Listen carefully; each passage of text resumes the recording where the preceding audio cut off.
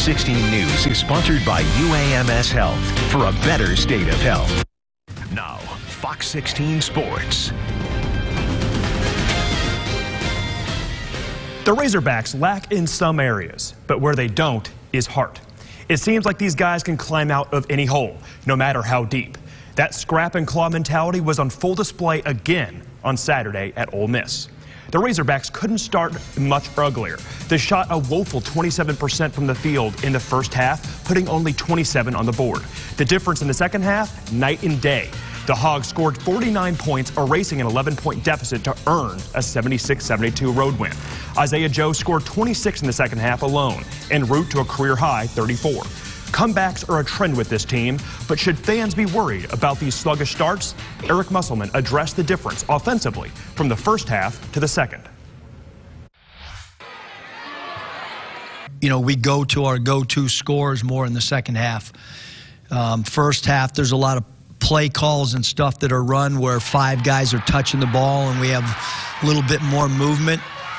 Then the last 10 minutes of the game, you know, we have specific sets with different wrinkles where we're actually, you know, dictating more, so to speak, who's taking those shots or who has the ball in their hands to make decisions.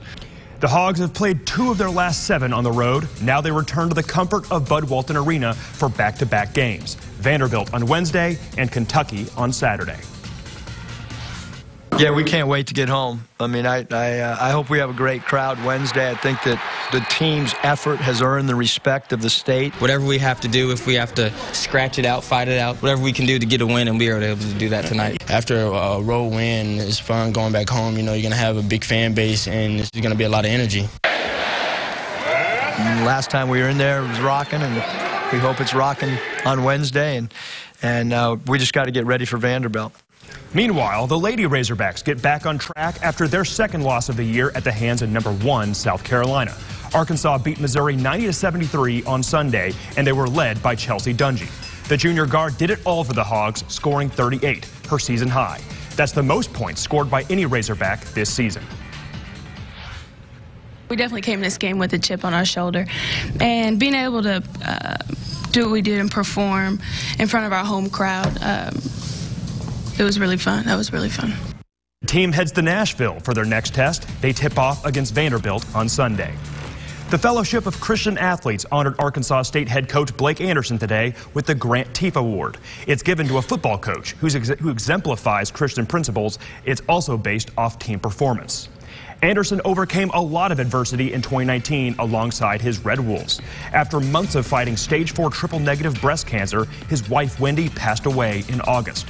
Facing tragedy, he returned to the team only to pull off an 8-5 season, capped off by a Camellia Bowl win.